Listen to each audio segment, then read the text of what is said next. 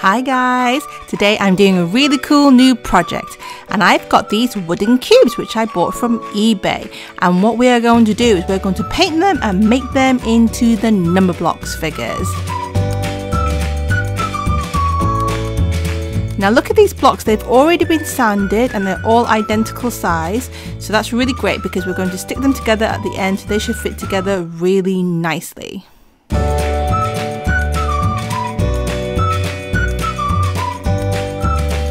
I'm just counting out my blocks, but before I start, can you guess who this special number block is that we made? Keep watching till the end to find out who it is. So this is all natural wood, which is why you can see those lovely lines on it. That's just pattern that's on there. So we're going to use something called a primer, and this should cover up the lines nicely so that we can add our coat of acrylic paint. You don't have to use a special primer though, you can just use regular acrylic paint or some kind of gesso, like a base paint. It's totally up to you, or you can just do a layer of white paint to cover it and then do the acrylic paint. So I decided to use this spray primer because I thought it'd be a lot quicker to do. But a few tips. Firstly, spray primer doesn't go very far, so I ran out really quickly. Secondly, it's really stinky, so don't do this inside. Make sure you take this outside if you're going to spray it. And also, it's better to line up all your bricks nice and neatly, but not too close together because they may stick together. There I am, neatening them up and then spraying them. And then I'm going to turn around each side and make sure all the different sides are covered.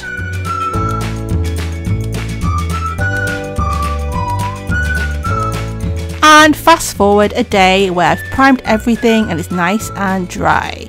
And then what we did is sketched on the face of the number blocks. Just so that we make sure it looks nice, I've got a mixture of paintbrushes here which I really like. I've also got a sponge. I'm not sure if I'll use it or not, but we'll see. I've got some water, and I've also got this palette which I'm going to squeeze my paints into. So I'm just mixing up some colours now. So number block 1, of course, is that lovely bold red, so we're just going to squeeze some in here. I'm also going to squeeze out some of my white acrylic paint, and this is acrylic paint so it's nice and cheap. Then using my paint, I'm just going to start painting the sides. And remember, it's a cube, so we're going to do this on most of the sides, and we have to leave one unpainted so that it can dry. Get it nice and smooth. We'll probably end up doing maybe 2 coats.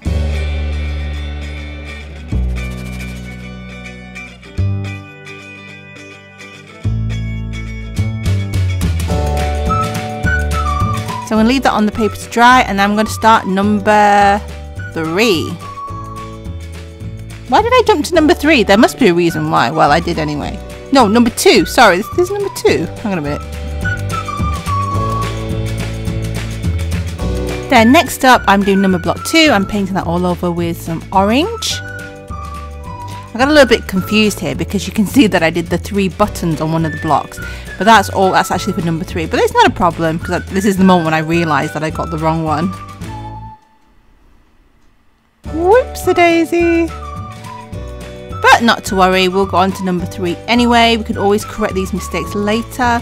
Number 3 is of course yellow, so I've just got a nice yellow and it's also a deeper shade which I'm going to mix together to get the right one.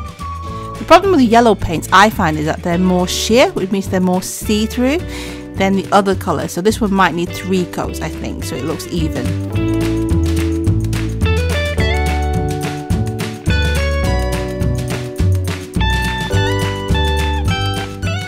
Then let's move on to number 4, and I just got a really nice, I love the shade of green paint, it's quite bright. It's the same one that I used for the number 4 Big Squishy. And I'm going to do the back sides of number 4.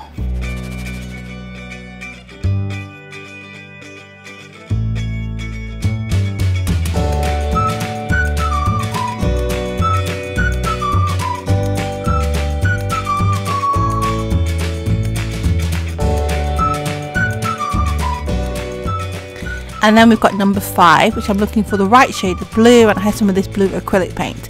Now the good thing about keeping this in one palette is that if I have to do further layers or do topping up, it's all in the palette where it stays nice and wet, so I don't have to mix up the colours again, so I can get the shades right.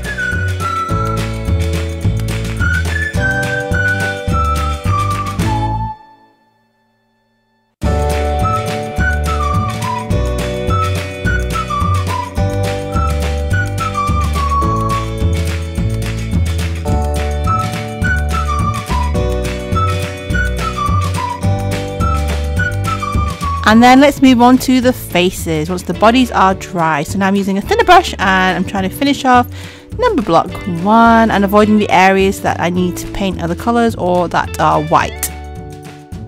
Then mixing up a slightly darker shade of red, I'm going around the eye. And we're slightly off centre, there you go. And also around the lips.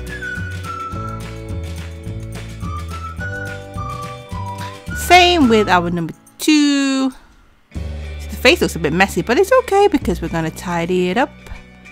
So I'm just going to do those bits there with the nice orange. Then number 4, again a little bit blotchy, but it's okay because we're going to go over there with the green.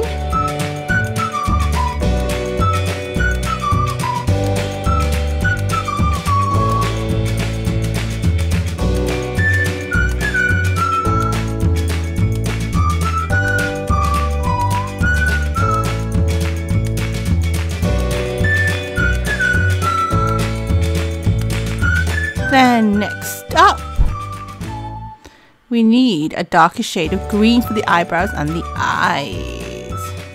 But we're going to do the colour and then we're going to do the detailing afterwards, and then we're going to go over it again on top.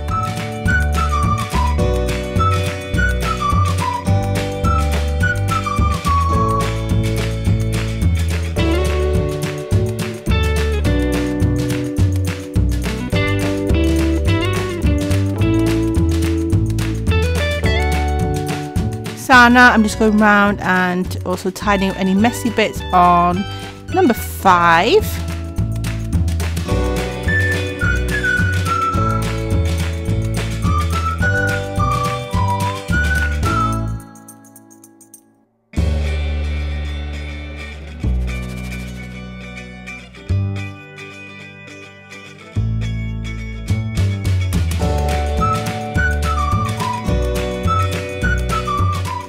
And there's our number 3. Haven't got it about you. Just going around here. And my hands are really messy at this point. I'm absolutely covered in paint. Okay, now once that's dry, what I'm doing is adding the detail with some Posca paint pens, which I bought. I think these were the 3M ones, which means that they are kind of an average size, not too thick and not too thin. So using the black Posca pen, we're going to line all the details because that will make it really stand out.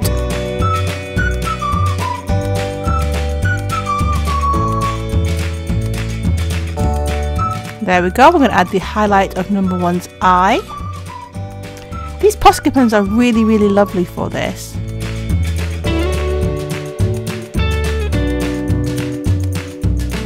And then we're going to add number 2's purple glasses with a Posca paint pen, again in the shade purple. And any bits we've missed out, we can go back afterwards and top up the colour.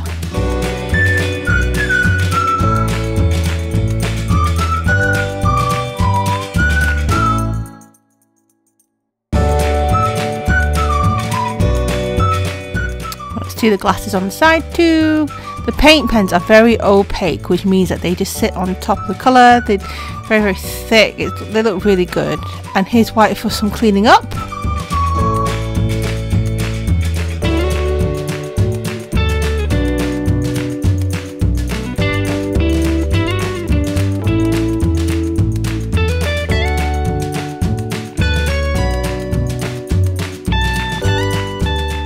And let's add some lips, which will be pink.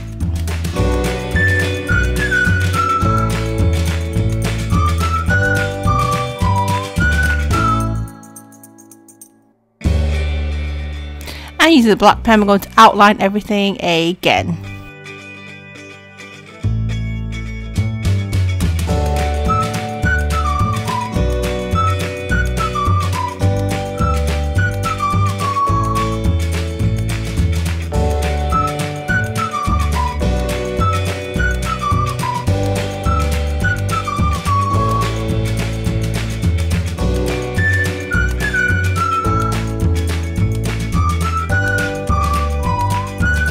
And we're just filling in any white bits there with the Posca paint pen rather than going over it again with the acrylic paint. It's just a bit quicker and a bit neater.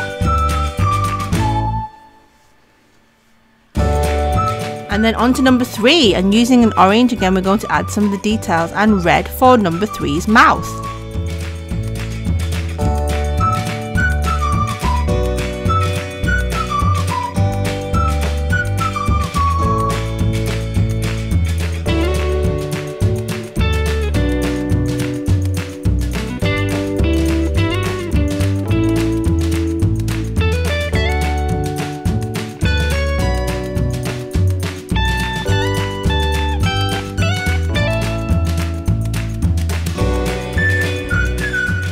And lining again to make those features stand out nicely.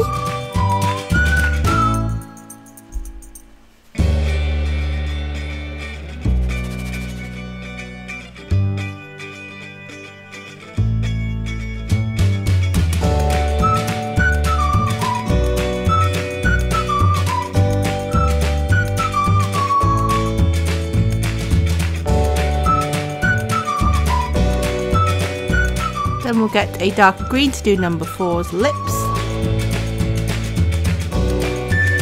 I don't know what we're doing then. Just took a brief break to do a bit of number 4.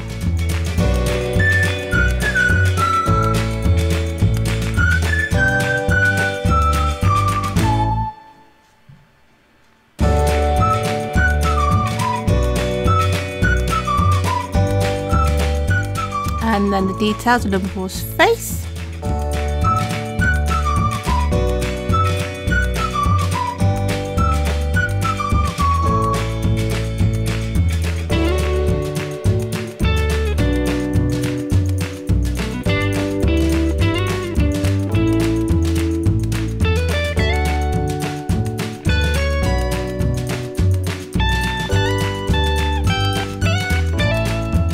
And I'm going to do some topping up. I'm going to make the faces look neater so that they look really good.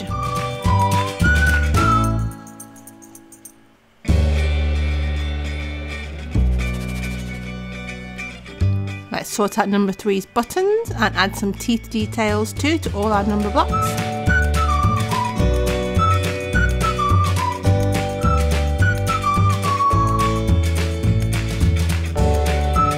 And here is number 5 with his slightly special features using the darker blue.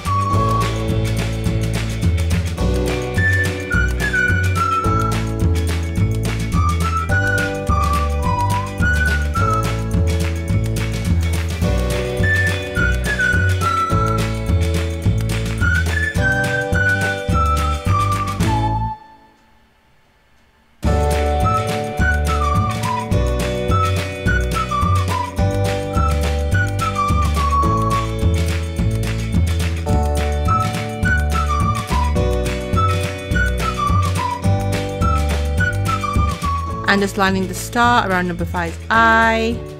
There's a bit of white patch there, but we can go over that with the Posca pen or the acrylic paint.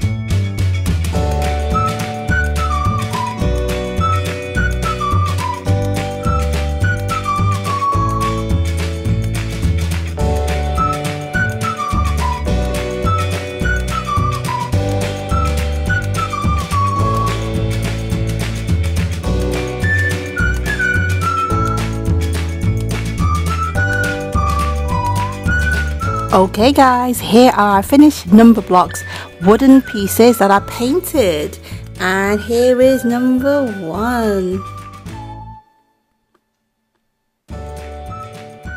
Looking very handsome. And number 2. Number 3 with his crown. Number 4. With a smiley face, and number 5.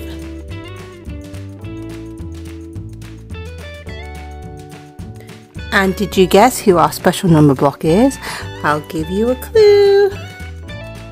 Are you ready? 0.